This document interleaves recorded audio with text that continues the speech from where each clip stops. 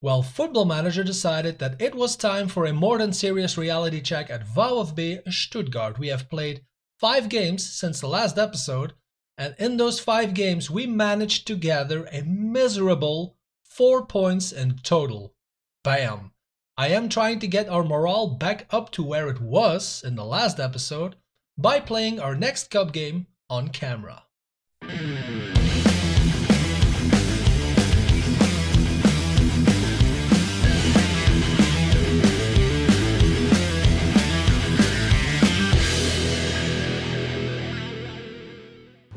Hey guys, my name is Jochen aka Leyodemus and welcome to part 5 of Stuttgart über alles. In this FM21 series, I try to transform VfB Stuttgart in Germany from a newly promoted Bundesliga club into a European giant. If you are enjoying the series so far, feel free to show me some support by liking the video and by subscribing to my channel. Turn on those notifications and you will be the first to know when a new video drops. As I mentioned in the intro, we are not doing very well, to be honest. Since you were last here, which was the Leipzig game, our awesome victory in the last episode, we have played 5 games and we have lost the first one and we absolutely got butchered by FC Augsburg. Let's have a look at those match stats, shall we? And I mean, it's not even that bad, but we simply couldn't make anything happen. Our XG score a 0.31, miserable. In my opinion, this was the worst game to be part of in the whole series so far. After that game, we have drawn 4 games in a freaking row. And I know what you're thinking. Well, I expected worse, or we could have lost 5 in a row. I know that. But apart from Mönchengladbach, who were at that point top of the table, I'll give ourselves that. But apart from them, these were all clubs, including Augsburg, who were quite at the bottom of the table, to be honest. So I know it could have gone worse, but it's just a general change of vibe that I have noticed in the last month that I'm not liking one bit. So I hope to try to restore that by playing Fortuna Düsseldorf, who are in the Bundesliga 2 or B, what is it called? Bundesliga 2, they are in 2nd position there, so they're pretty much a Bundesliga club. But I'm hoping to restore our morale and whatnot by playing that cup game on camera. If we have a quick look at the league table, I mean, we are still doing quite okay. Don't get me wrong, I know, and we have 27 points out of 19 games. We even have a game in hand on Hertha Berlin. But still, we have a more than decent gap of 6 points with Augsburg, who have butchered us 3-0. I can't repeat that enough. But even then, I think we're still okay. I'm not fearing for to end up in the bottom of the Bundesliga this season. But like I said, it's just a general vibe that is going on, and me no likey. Of course, our top goal scorer Nicolas Gonzalez is nowhere to be found, because he was injured for 6 freaking weeks. Which brings me to this. I want to show you our injury history list, and I think list is the exact word you are looking for. I have sorted this by date, and this list goes from August 26th until January 30th. So basically until now. Look at this list, man, and tell me, I mean, I don't know how you guys experience FM21 as far as injuries go. Let me know down in the comment section. But I seem to notice the frequency of injuries is a lot higher than in FM20. Let me know down in the comments. That is my experience. At least I did also experience that in the beta with Belgium, where we only played the European Championships. I kind of had the same problem. So I'm not sure if they deliberately turned the injury whatever to 11, but it's not fun, that's for sure.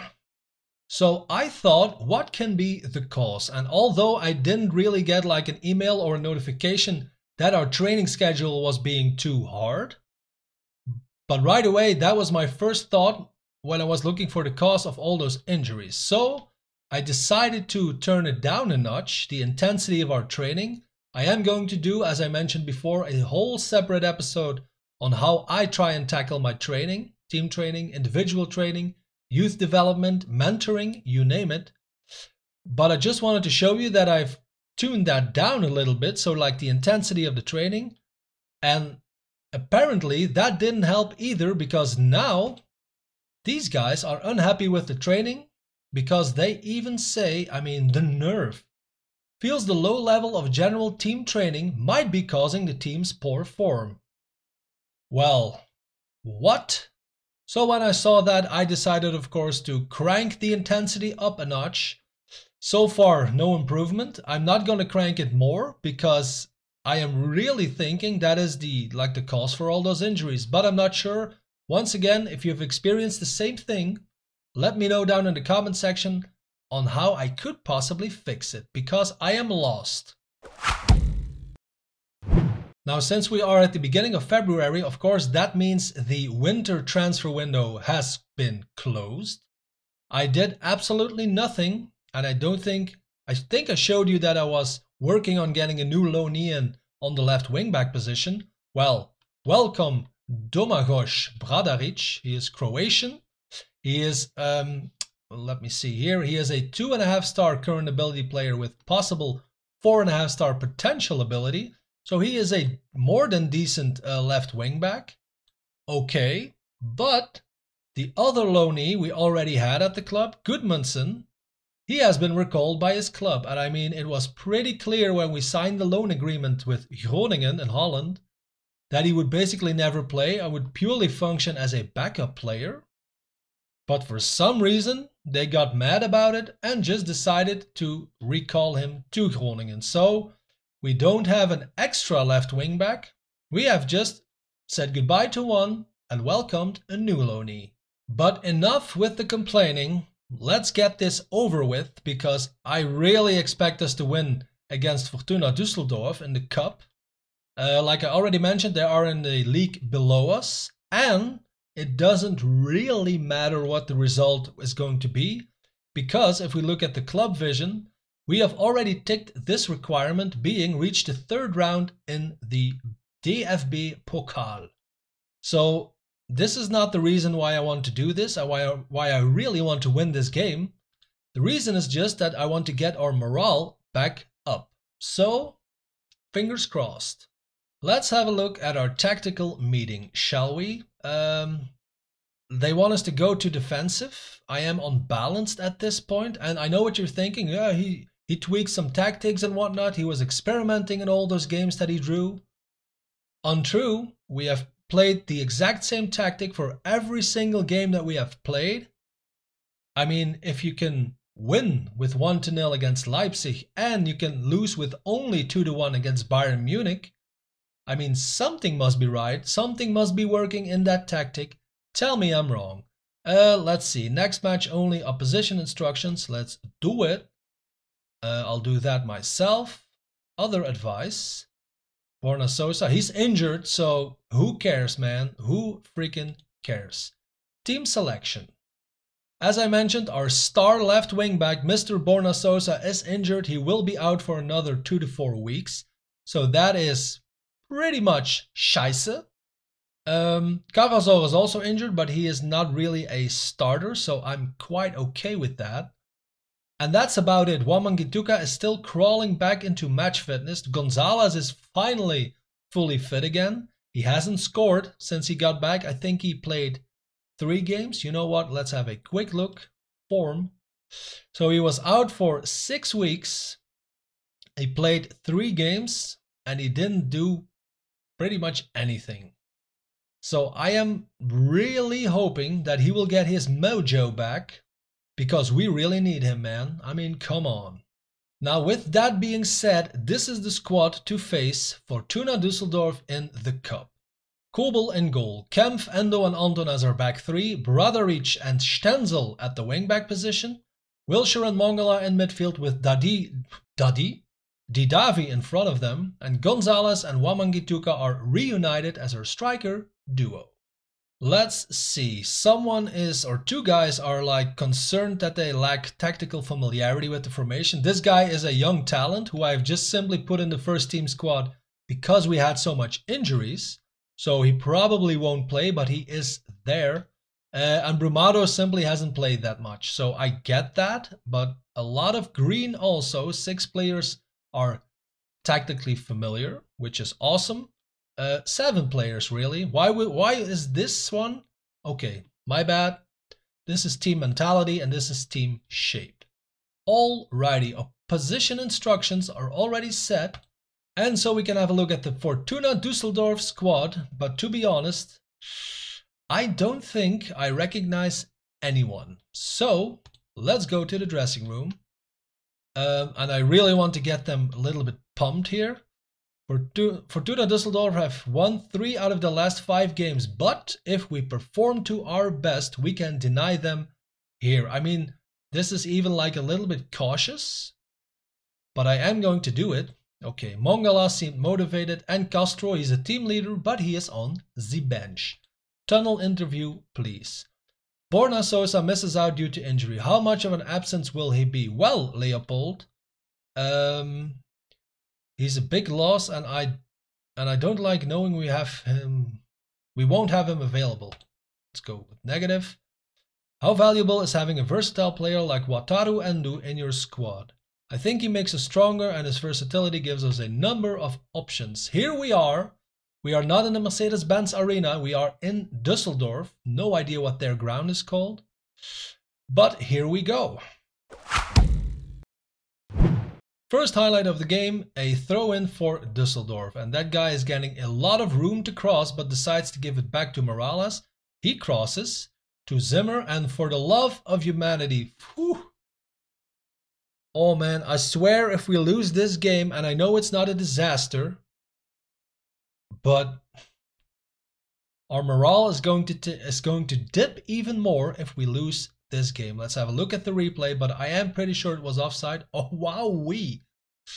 Couple of inches, but hey, thank you VAR. 20 minutes in and nothing has happened since. Oh, there we go, a first highlight for Stuttgart. Ball gets headed away. There he is, our new loanee on the left wing back position. Bradaric with a chance for an assist. Crosses it. Silas Wamangituka, 5th goal of the season. And assist by new guy, Bradaric. Good stuff, man. Yes, we are 1-0 up after 22 minutes of play. Good action between Bradaric and Wilshire. An excellent cross, and then Silas Wamangituka, with his beautiful face, puts us 1-0 up. 40 minutes in, nothing happened after that goal. So I think we have reached, we have reached halftime. XG story, I mean, there were 3 shots on target in the whole first half. Yeah, I kind of expected us to dominate a little bit more. But hey, at this point, I am taking this 1-0. Let's say pump fists, let's give the fans something to cheer. Nobody cared. Here we go. First highlight in the second half after 52 minutes. Ball falls to Mongala, to Jack Wilshire. There he is again with a lot of space. Bradaric, can he go for a second assist? Whoa. Puts it back to Stenzel. Bam! We are 2-0 up. Our right wing back Stenzel scores with a beautiful shot from distance. And Bradaric has his second assist in his first game for Stuttgart. Good stuffy. Let's look at it again. And kind of an awkward cross, but Stenzel has a lot of room. And I mean, good shot, man. Good on you, Pascal. 64 minutes, new highlight corner kick with Leonardo, and Crunch, I think, heads it over the bar. I am going to pause game at the 70-minute mark. There we go. Let's do our first substitution. Because that is the last thing that I want, to have someone like Wilshire or Didavi injured in a game like this. So I am going to take Wilshire off. Should I put new guy on? I can't see why not, really. We are 2-0 up against a Bundesliga 2 club. Oh man, watch me bottle this now. But hey, let's just do it. You only live once, right? That's it for now though. I'm gonna wait a little bit with my other substitutions. Play ball. 80-minute mark. Let's pause game again. Let's do our... Wow, Mongala is starting to pass out. Let's get Castro on in that position. Can we maybe... Nope. Let's do it like this. And let's also get... Who do I really not want to get injured at this point? Probably Stenzel, but I don't have a... Ooh, I have Tommy as a spare right wingback. Let's do that. And you know what? While we are here, let's just do 3 substitutions at once and let's get our Austrian giant in the number 10 position. Confirm subs. Last 10 minutes, here we come. Immediate new highlight, Leonardo with the throw-in for Düsseldorf. Ball falls to Zimmerman. Ooh, kind of gets blocked by his own player, I think. Prip now, and this guy has had a lot of room in the whole game, but Endo with the steal, and maybe we can counterattack now. Come on, boys. To Tommy. There he is, new guy with an awful pass. There's your first impression. Sweet mother of Aisha. Leonardo has all the room in the world, and someone attack him. Thank you, Kempf. He heads it away. Leonardo again, and it's of course we concede a goal. Brandon Borello, nice, awesome name actually. 3rd goal of the season, but